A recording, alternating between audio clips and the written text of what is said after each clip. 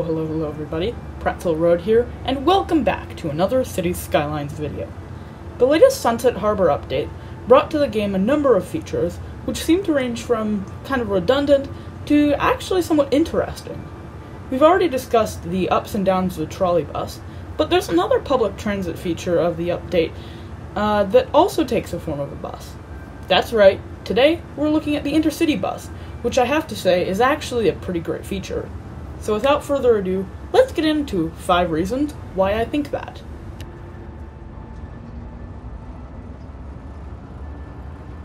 The first reason is probably the first reason you'll come across. That's because it's the first transit into your city you'll come across.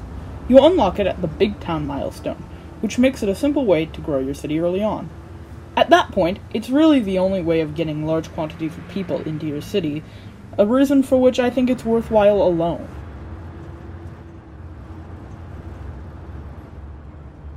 Now, if that's not good enough for you, it may be because your city's still operating on a tight budget. Fortunately, though, the second reason I think it's so great is that it's really inexpensive. It only costs $38,000 to build a station, so you really have no excuse not to build one. Sure, something like, say, a fire station or a school might be cheaper, but come on, for a way to easily bring in taxable tourists and residents, just build it.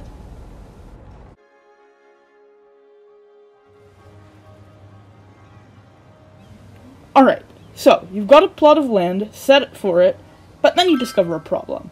You have a bus stop there that's getting kind of busy, and you don't want to add intercity buses into the problem.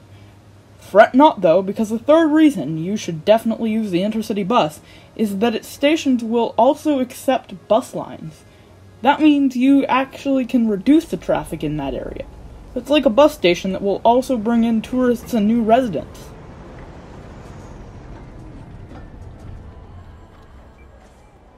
Okay, so that's great now. But there must be a catch, right? Like, I have to build something extra for them to work or something, right? Well, actually no. The only infrastructure you'll need is a station. So, stupidly simple. What are you waiting for then? A fifth reason?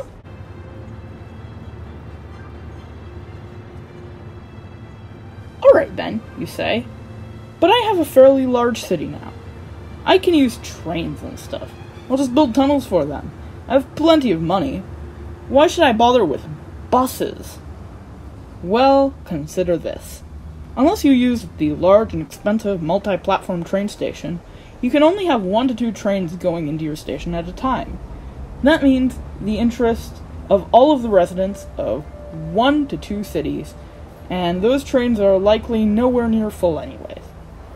However, what the intercity bus lacks in capacity, it makes up for in quantity. You can have 7 buses in this station, just a small one, at a time.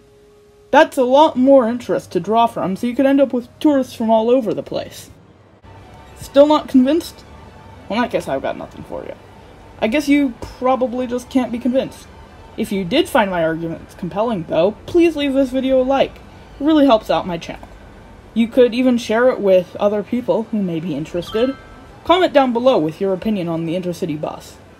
Also, consider checking out this playlist of videos I think you may enjoy. Subscribe to see more videos like this daily, and until next time, have a nice day. Bye!